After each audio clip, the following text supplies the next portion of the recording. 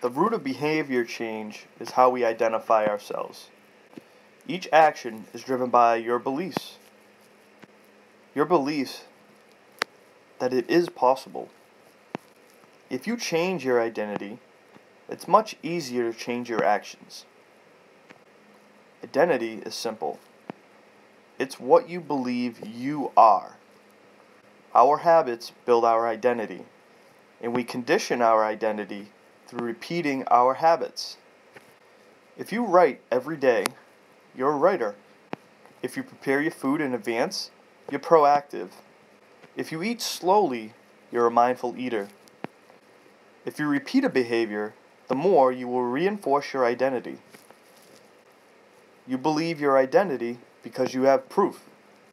Hours spent playing an instrument, days spent in a gym, years spent studying a subject, decades spent working. You become who you want to be through your habits.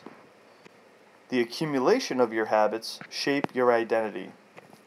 Although you won't consider yourself great at something through just one experience, try repeating these actions. The evidence accumulates, then your self-image begins to change.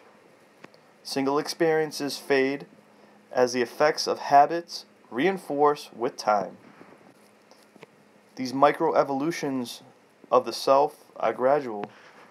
We change bit by bit, day by day, habit by habit. Each habit you create is a suggestion. Maybe this is who I am. Not a single action would transform your beliefs. Actions build up, then so does the evidence of your new identity. Small habits come from accumulations of actions. This provides even more evidence of a new identity. To change who you are, you must change what you do. Each time you write, you're a writer. Each time you play the drums, you're a drummer. Each habit gets you results, and more importantly, gets you to trust yourself. As evidence builds and creates change, the story you tell yourself begins to change. Keep in mind, this also works for negative habits as well. But for positive change, positive actions just need to outweigh the negative. New identities require new evidence.